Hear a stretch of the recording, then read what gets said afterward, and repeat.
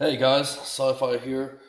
The version 2.0 boards for Autococker came in the mail this afternoon, and I haven't released a lot of details on what's changed because I wanted to get them in my hands and test it and make sure everything worked before I talked about it. Two big differences, otherwise it's the same board. The first difference you'll notice, the screen is hard mounted to the board. So if your OLED screen burns out,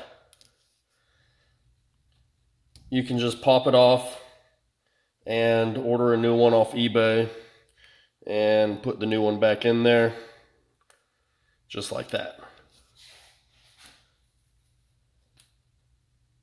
Second big difference, you'll notice that there's a little shield area over the optical sensor. And that's because the optical sensor also will unplug like that. And you can plug in the micro switch. So that was something that I've been really wanting to do for a long time. And I'm still trying to figure out the best way to make all this work. It kind of half works right now. The optical or the micro switch works perfectly. But the optical switch sits a little bit too low to the circuit board to register a trigger pull real well. So I'm looking at some different components, some different optical sensors, some other ideas I've had, and I'm going to try to figure out a way where I can just unplug the optical sensor like that. But I did want to make it as, I wanted to be able to test as many things as possible, I guess. So I tightened up the holes that the optical sensor plugs into on the board. And you can actually plug in just a regular optical sensor just where it used to be on the board. And I've noticed you can just kind of bend the prongs open and you don't really even need to solder it down.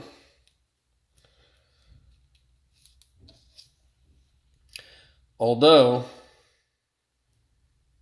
I've noticed that when you take it in and put it out, pull it out, and replace it and put it back in, it does get a little bit sloppy, and maybe the trigger pulls don't register as nicely as they did the first time you used it.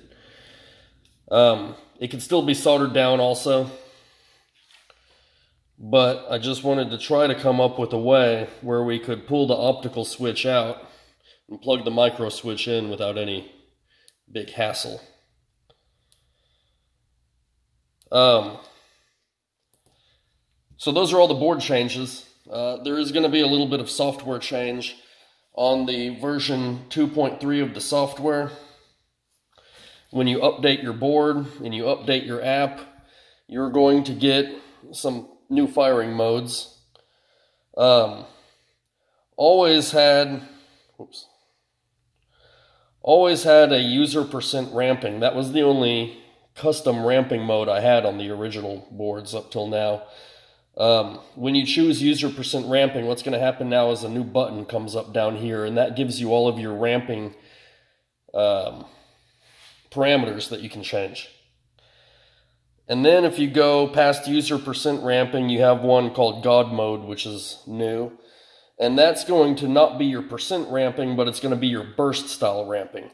And now you can customize that 100%. You should be able to make your ramping legal for any tournament rule changes that are to come.